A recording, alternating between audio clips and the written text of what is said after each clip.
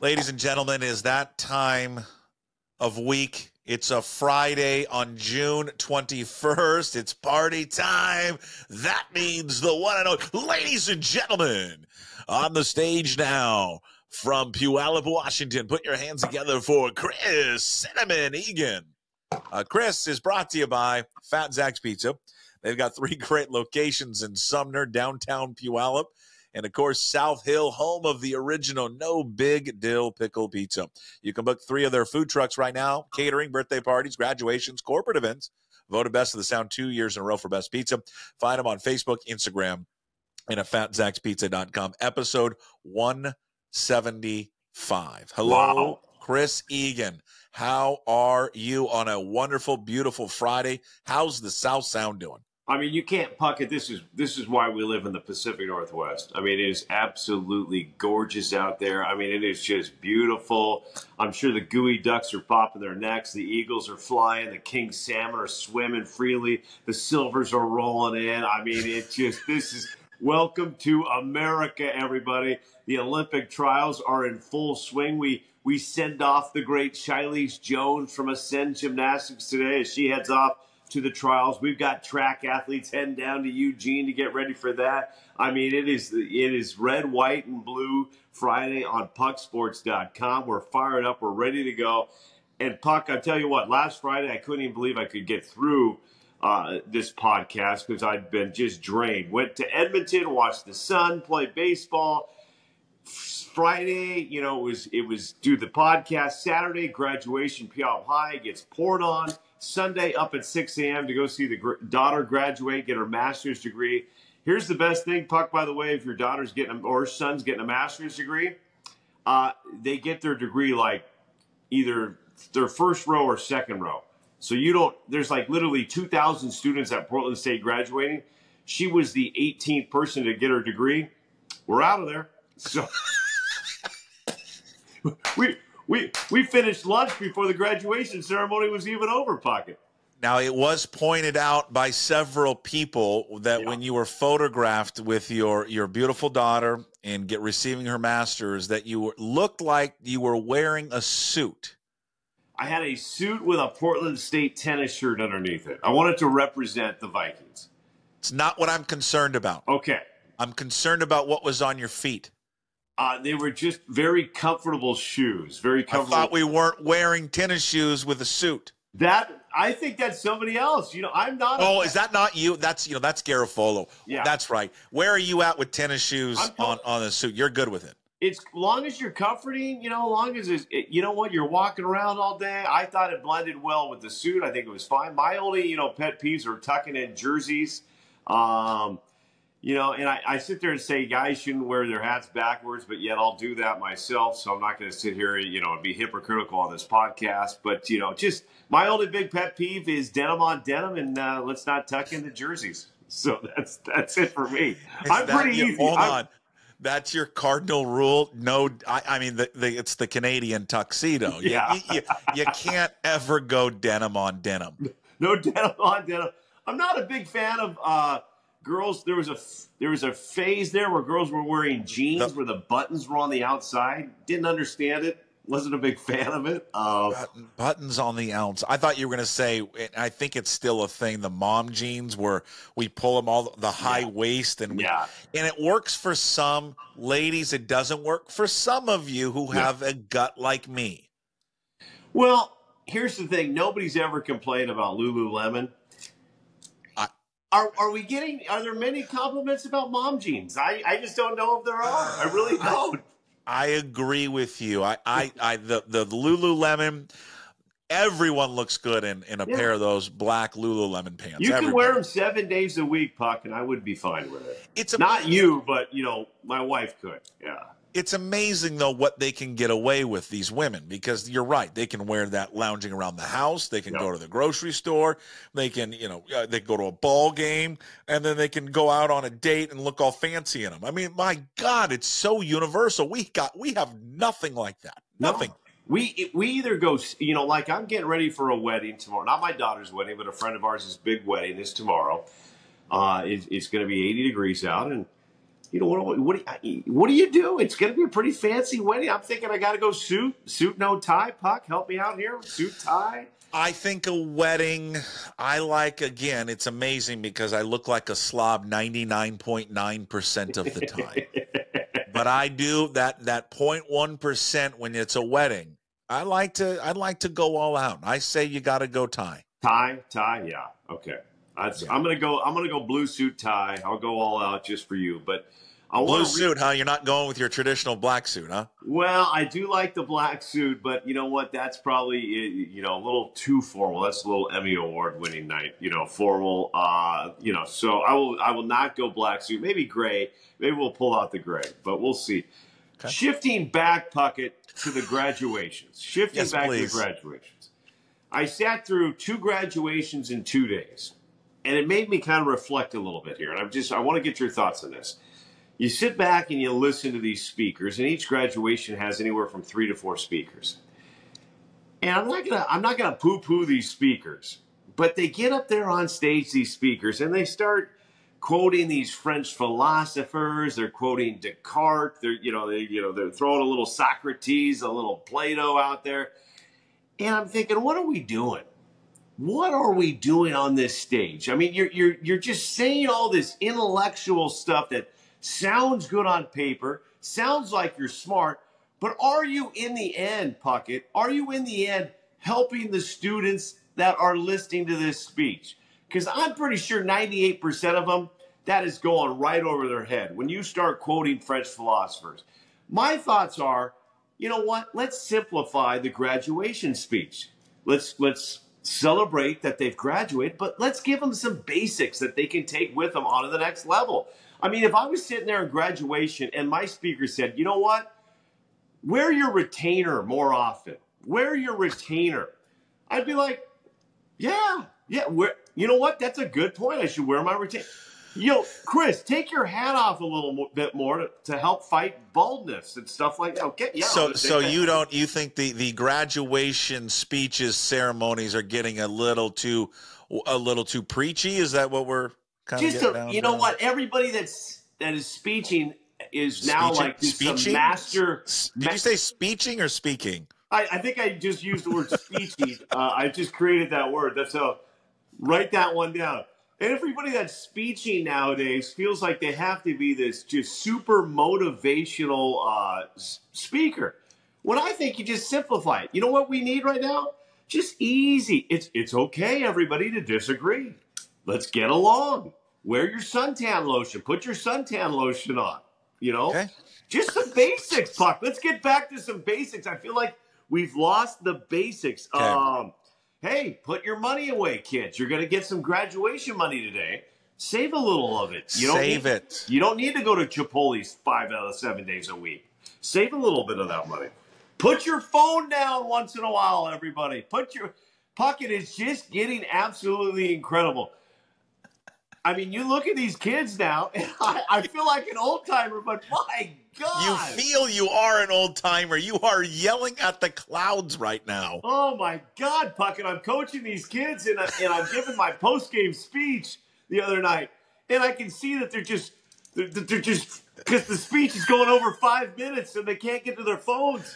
And I'm just like, and I keep going, and I see like 3 of them all of a sudden are like, I got to see my Instagram. I got to see my TikTok. I got to get on my phone. It's just like, this is why you don't do the post-game speech. God, we've talked about this. Don't do it. I love the post-game speech. God, I know you do, but like we had a scrimmage last night for baseball all-stars, and unfortunately we took it on the chin a little bit. A lot of unforced. Hit your cut. The cut. We've worked on this every practice. Yeah. You get the ball, you hit your cut, whatever. Nobody wants to hit the cut anymore. No one wants to hit the cut, and it's not that hard. It really isn't. And in practice, they do it, and then it gets in the game, and it's like, everyone throws up on themselves. But so the game gets over, and the other team, they're sitting down. I could hear the coach, hey, Johnny, go find a nice cool spot so we can have our team meeting. And I'm like, team meeting? I'm like, the second this game's over, we are packing up and out of here. Like the only thing I care about is you guys pick up. You guys wanted to have snacks in the dugout. That's fine. I'm not a big snacks in the dugout fan. No, me either. But if you want to have it, let's clean up all the orange peels and the candy wrappers. And then that's it. And then we're out of here.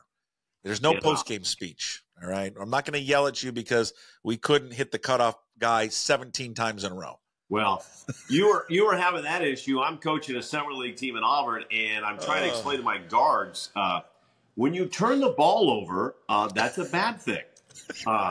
Stop turning the ball over. And it got to the point where one of the guards just kept dribbling to the corner. I said, why do you keep dribbling to the corner? That's where they want you to go.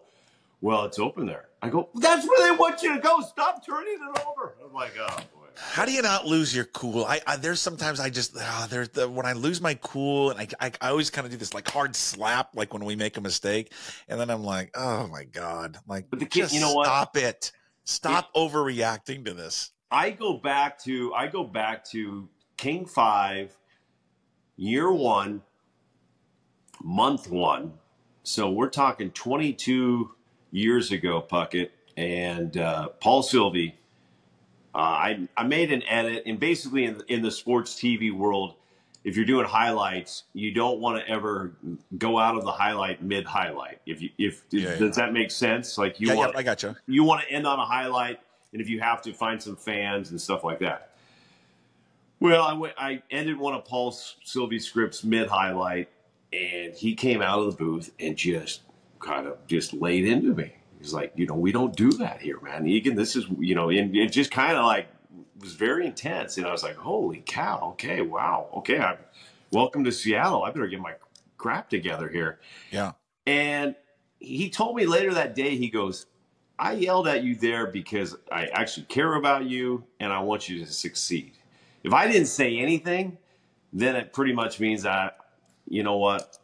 I don't really care how you do. And I've taken that with me a lot with these kids. Yeah. I don't yell at them, but I tell the kids like, hey, if I'm not even saying anything to you, then that means, you know what? I don't even know who you are, Yeah, so, and true. I try to tell that, I get tough on these kids once in a while, and I think they need it. I think they deserve it. But you know what? If you don't say anything, then these kids are just going to kind of keep doing what they're doing. So that's a fair. Let me ask you along those lines, because I think I got a 10-year-old, and now he doesn't watch this or listen to this, so he'd get mad if I brought this up. I think he's faced a little adversity for the first time, and I'm going to say quotation marks adversity. So he wanted to try out for another one of these club baseball teams, and so he did so this week, and and then I appreciate it because they said, hey, we'll let you know the next day and all that. And then they got back to us and they said, hey, we would like him to come out to another tryout. We want to get,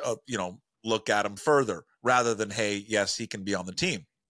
And my son he's as you would expect, is any 10-year-old, because he was really excited about this team. Because the reason he wants to go up there, he's got a couple buddies that are on that team. And he's really bummed out. And it sucks because today's the last day of school. And so that's kind of ruined that. And I just try to pull him aside and be like, buddy, first of all, they didn't say no. They just said they want to see you again. That's a good thing. So that's number one. Number two, you're 10. Nothing is decided at 10 years old. Okay? Yeah. Nothing. Yeah. Just because if it doesn't work out there, that doesn't mean now all of a sudden the career path and arc of your life has changed. In 4 or 5 years, whoever you think is the best person now, in all likelihood, in 4 or 5 years, they're not going to be. And the person who you don't think is really good right now, in 4 or 5 years, is going to be. But it's Chris, you've gone through this. It was kind of a sleepless night for me, not because I was upset that he immediately didn't get on this said team. It was that's your kid, and I knew and I know how important it is to him. And so I'm like, how is this going to affect him? And it just, you're like, oh my God, because I know he's going to come down early in the morning asking if I got the email. And he did that. He came down real early in the morning. And I said, here it is. You can read it. And it's just, I could see it in his face. And it's, you know what it's like, right? And people watching and listening to this know what it's like as a parent. You want the best for them. You want them to be happy, and you want them because they're so excited about something. And it's hard when something that they really want and they don't have it yet, it's it's hard as a parent to watch it. Few reactions on this one, Puck, and actually something this week. I just actually talked with an athlete from Seattle about this, which is very interesting that you bring this up. And then something popped up on Facebook, which kind of leads into what you're talking about. Number one, it's not easy to be a parent. If anybody says it's easy to be a parent, then you're actually not parenting, because it's tough, and you go through things like this and you don't know how to handle them. Number two, sometimes I think on these select teams, and yes, your son wants to be on this team, but sometimes I think it's harder on the parents than it actually is on the kids. We've had these teams before where you got gray team and blue team, and the parents are like, they know the gray team's the number one team and the blue teams, and I'm like, and I've even seen some leagues call it the one team and the two team. I'm like, why are we even doing that? The kids don't know. I mean, the kids just want to play. It's the parents that are reacting more to this than anything. Like, they're just worried that their kid's not on the number one team. Third point, and you nailed it on the head, Puck. You nailed it on the head. What is happening now at 10 and when they're 18 and 20 and 21 is totally different. I had a Facebook post popped up. It was a team that I coached called the Puyallup Pilots. By all means, was not a select team, but we had a lot of great athletes, 14 kids, some very phenomenal athletes on this team, including my son, who was one of the younger ones, Austin, who's now pitching for the Edmonton Riverhawks and loving life. The picture also was the 14 Cal Ripken All-Stars, like the best 14 kids in all of Puyallup on this All-Star team, because select teams really weren't going yet. So and I still remember that this is 12, and these parents were so like, we're playing 60 games, our kid's going to the major leagues, he's throwing, Chris, what's your kid throwing? Mine's got a curveball, he's got velo, and I'm like, oh yeah, okay, hey, we're having fun, we're going to swim. We're going to have a pool party before our game because we're not overanalyzing it. So I looked at that picture because it popped up on my Facebook. 28 kids, 28 phenomenal athletes. Two of them, Puckett, two of them are still playing baseball. That's it. Two of them. And I would say out of the 28, probably 8 of them had a pretty good high school career, whether at Puyallup or Rogers High or Emerald Ridge. So I would say, take it up that way, nice and easy, because you know what? So many people put so much into these 10, 11, and 12-year-olds, and then, I say put the phone down and enjoy life. You know what? Skip a tournament once in a while and enjoy life. Go to Chelan, go barbecue, go camping, go fishing, take a little break, because you do not need to be playing a tournament every single day. For the past 23 years, I mentioned, when Paul Sylvie was pushing me to be better, for the past 23 years, I have interviewed the greatest high school athletes to come out of this state, and I can hand pick them. I can go get a Corbin Carroll. I can go get Paulo Banchero, Marcus Trufant. And Puck, every one of them is different. Everyone has a different story. But here's the thing. They all, somewhere along the line, had balance in life. I'd say majority of them were multi-sports kids. But you know what? They weren't burnt out when they were 10, 11, and 12. And they didn't overanalyze not being on the A team. Sure, they're all phenomenal athletes. Last but not least, Puck, on this story, I sat down as we're getting ready to the Olympics. There's a gal by the name of Jordan Heidema who plays for the Seattle Reign. Phenomenal player. And from the outside, you just see this beautiful young lady who's phenomenal soccer player for the Reign. She's on the Canadian national team. And I sat down and I asked her one question. She gave me a 10-minute answer. My question was, how great was it to win a gold medal with Canada in the 2021 Olympics? And she went into, Chris, I don't know I haven't shared this story with a lot of people, but originally I was not named to the team. I was named as an alternate.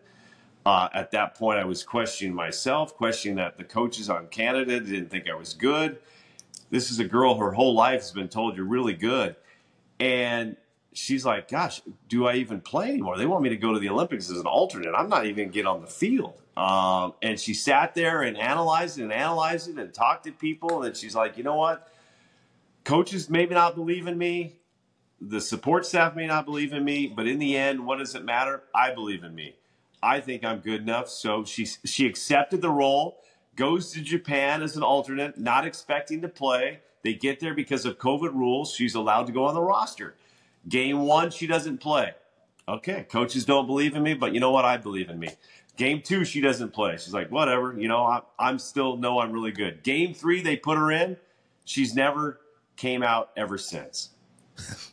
She's never came out ever since. She was huge in helping Canada win a gold medal. She's going to be on that Canadian national team again, trying to win a second gold medal for them.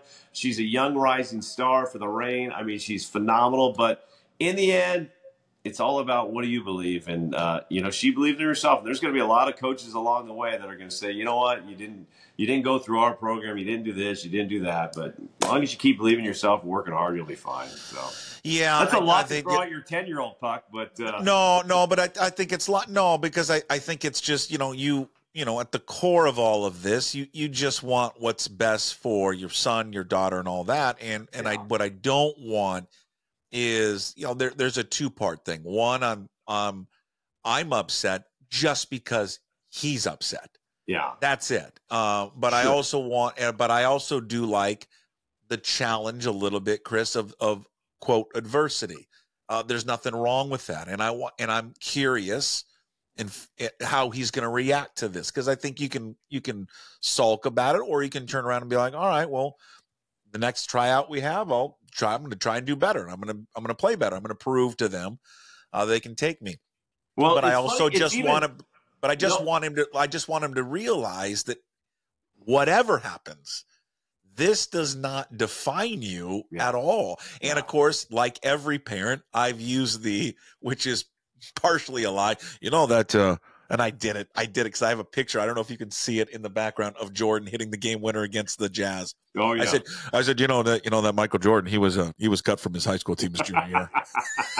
Now, technically, yes, but he just wasn't put on the varsity team.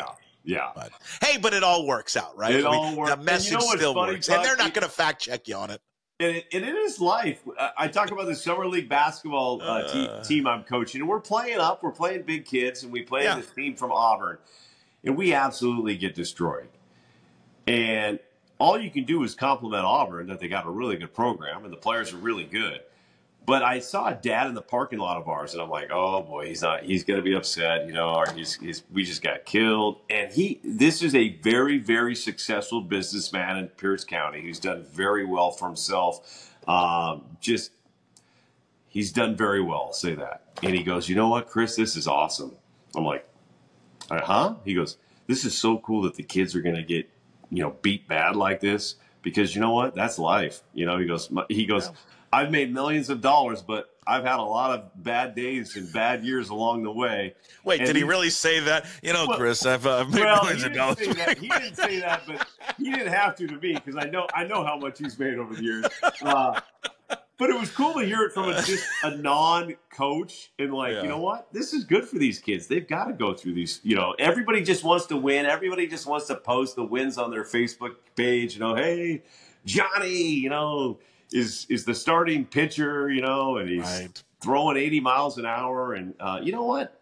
I think we got to be a little more vulnerable. And you know what? I'll be willing to put, hey, my summer league team is 2-5, but we're getting better. And that's all that matters. So I think the most important thing at this age, and what my message to him would be, I just want, whatever happens right here, I want you to continue to play and have fun and grow, because the worst thing that you could possibly do for anyone, parent, coach, whatever, in a similar situation like this, is to put too much pressure on the kid, to be too forceful with them, and come down on them and somehow punish them. And then what's going to happen? They're going to tune you out, and they're going to tune the sport out. And they go, I don't want to play anymore. And that's the last thing that you want. Yeah, you don't want that. I mean, you two want to be watching Mariners games. You two want to be going to the World Series this year. You guys, that's what it should be about. But I will say this: sometimes a little breakaway from dad, coach, is a good thing, because now when you got dad, it's kind of dad or mom. It's the safety blanket. I'm always going to be on this team. Probably going to always find a way in. And yes, trust me, most parents I know coach their kids harder, but they're always going to be on the team. So if you can get a little breakaway from the parents, that means you may have to work a little harder too. So nothing wrong with that. Yeah, it's good stuff. That's good stuff. Have you gone out to? Did you go out to Sahalee at all for the golf? I did, and it was interesting. I sat on the 18th hole from 4 o'clock to 6 o'clock doing my live shots. And what I watched was something I've never really seen before. Was we watch TV and all we do is see these golfers and this luxury life they live, just, you know. But when you get behind the scenes and you see, it was basically one team after another coming in on the 18th hole, just working on their game. And then with each golfer, there's the coach, there's the mom, there's the dad, there's like a social media person. It was absolutely amazing. But then to see them, how meticulous they are with their shots, you know, like from just everywhere. I was just fascinated watching them during this. Like, we're going to take 20 putts from this location. We're going to take 20 more putts from this location. And just the note taking and what goes into golf was just absolutely, I thought it was pretty cool to just sit there and watch how they prepare for a major championship. Great. And Sahalee Puck is absolutely just gorgeous. I mean, I personally would be freaked out to golf on that course with a slice that I have. I mean, I couldn't. I think I would feel safe to putt it off the tee box because I mean, that thing is just, it's almost too picturesque. It's just, they need to have more championships there. It's gorgeous. It's unbelievable. It's one of the nicest golf courses. Well, it's one of the nicest golf courses around, and it's a crime that there aren't more, you know, major events there, especially there on the men's side. So we've got today marks the end of elementary school for my son. Oh, we had the party yesterday, graduation. Yeah, but you know, this is a topic every year. We talk about do we have graduation ceremonies for leaving elementary school. I mean, it's a thing now, but it never was a thing. I guess on my phone. Yeah, I got 7 pictures on my phone with my nephews. And they're like, "Hey, we're gonna celebrate." No, I'm not. No, I'm not. You get nothing from Uncle Chris. You should get out of 6th grade. There's nothing. You should get out of there. Yeah, there's nothing. I'm not congratulating you because you can add and subtract. Yeah, you get no card from Uncle Chris that you got out of 6th grade. I didn't get one. I was told he wanted money. He goes, "Where's my money?"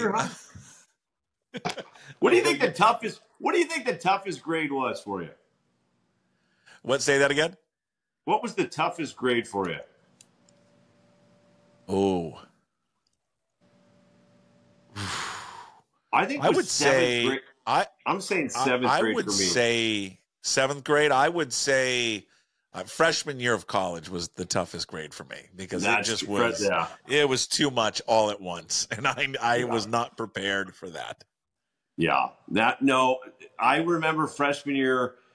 One of my roommates got away from mom and dad and drank so much the first night that he threw up so hard that he blew blood vessels in his eyes because it was just there's so much being thrown at you at college. It's like all of a sudden you're like, wait a second, I don't have a curfew. I can do whatever I want. And yeah, you're right. Probably freshman year of college is probably that's the toughest. Okay. See, and that a good graduation speaker, Puck, as we take it from the beginning to the end, would prep you for that. Would prep, like, hey, let's start prepping for first year of college. So don't drink so much on that opening night. And with that, we conclude episode 175 with Chris Egan, brought to you by Fat Zach's Pizza. You have yourself a wonderful weekend. We'll reconvene next Friday for another edition. Have a great graduation ceremony tonight. Really celebrate that elementary graduation. Get a Costco sheet cake for me. Sure, the wife will want to, get some just decorations, maybe some fresh peonies throughout the house, just to really celebrate the night. So, congratulations. Thank you. It's a big night for all of us. There he is, Chris Egan. We'll talk to you next week. Thanks, Chris.